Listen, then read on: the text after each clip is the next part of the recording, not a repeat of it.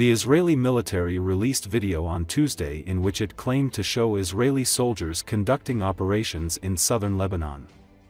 The military said its troops found a weapons depot, including ammunition, firearms, explosives, and an observation post in the courtyard of a school in a village.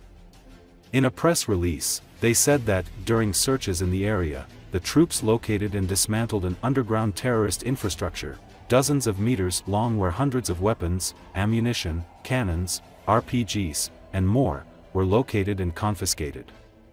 A U.S. envoy has arrived in Beirut to meet with Lebanese officials about a possible ceasefire in the Israel-Hezbollah war. Amos Hochstein, a senior advisor to United States President Joe Biden, arrived Tuesday, a day after Hezbollah reportedly gave a positive response to a U.S. draft proposal to end the war, which has been ongoing for more than 13 months. The U.S. has been working on a proposal to end hostilities that would remove Israeli ground forces from Lebanon and push Hezbollah forces away from the Israeli border. More Lebanese troops and UN peacekeepers would be sent to the buffer zone in southern Lebanon as part of the deal. Hezbollah began firing rockets into northern Israel the day after the October 7 Hamas attack in what it said was solidarity with the Palestinians and Hamas, a fellow Iran-backed militant group. Israel launched retaliatory airstrikes, and all-out war erupted in September.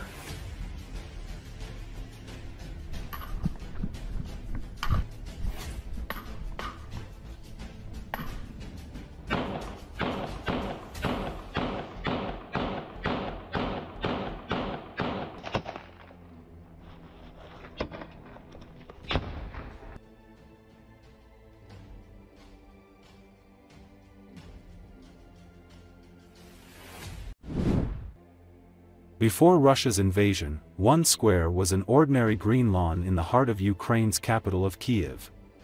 Tourists would visit to take photos, and locals would stroll there on weekends.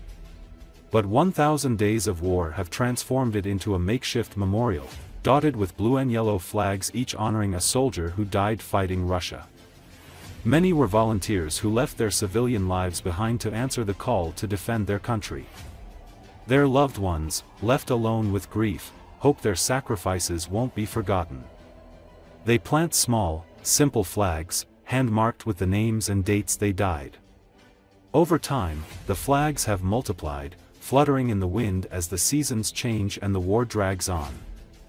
I put it so that someone might pass by and see that this person once lived and gave their life for us, said Svetlana Kurichenko, who traveled from Cherkasy to replace the weathered flag she had planted over a year ago in honor of her son, who died fighting. She carefully placed a new one in its place. So we can live peacefully among our own people, and not have Russians dictate how we should live and what to do. Photos from that time show dozens of flags neatly arranged in rows across the grassy field. As the war continued, the place has transformed. The grass has faded away, replaced by well-worn paths resembling those in a cemetery, winding through thousands of flags. Among them, many portraits have appeared, brought by relatives, showing confident, smiling faces in military uniforms. The place is strewn with fresh and dried flowers, a concentration of grief and an epicenter of Ukrainian history. Independence Square, after all, has long been the heart of Ukraine's revolutions. For many, it is the only fitting place for their loved ones to be remembered.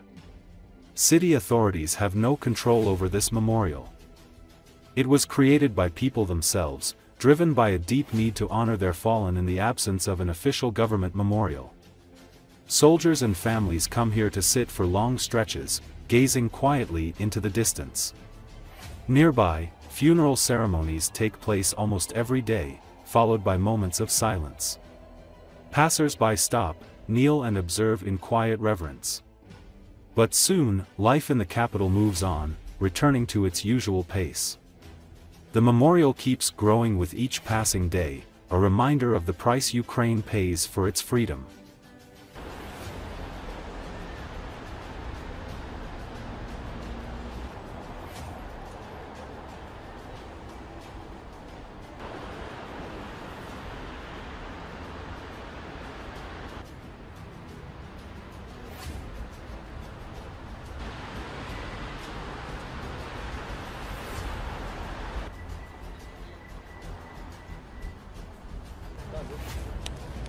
Так хочеться фотографію поставити. Як же її? Что это прилет будет скоро прямо красиво.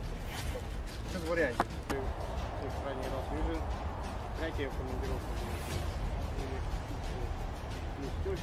Это мой сыночек, Колпаковский Николай, 28 лет, 26 декабря 23 года.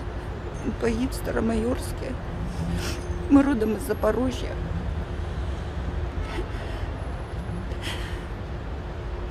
Нам его не хватает. Это ужас.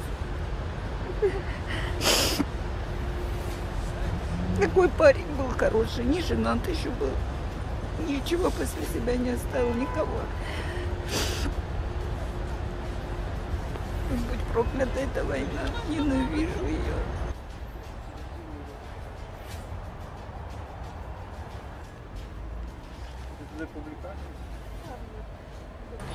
Для того, щоб хтось хоч пройшов і подивився, що ця людина жила колись і віддала своє життя за всіх нас, щоб ми, розумієте, могли спокійно розмовляти українською мовою, щоб ми були серед своїх, а не, вибачте, щоб кацапська морда ходила отут і указувала, що мені робити, як мені жити.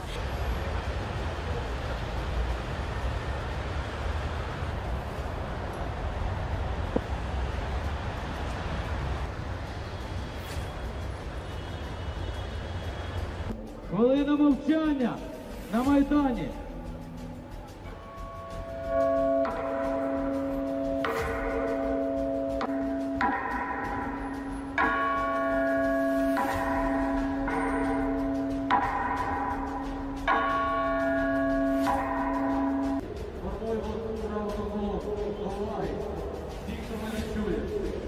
Віталій Філін та Олексій Липунов повернулися додому, повернулися на щиті. Віддайте шану киянам. Вони захищали вас і ваші родини. Вони захищали нашу Україну. Вони віддали своє життя за нас з вами.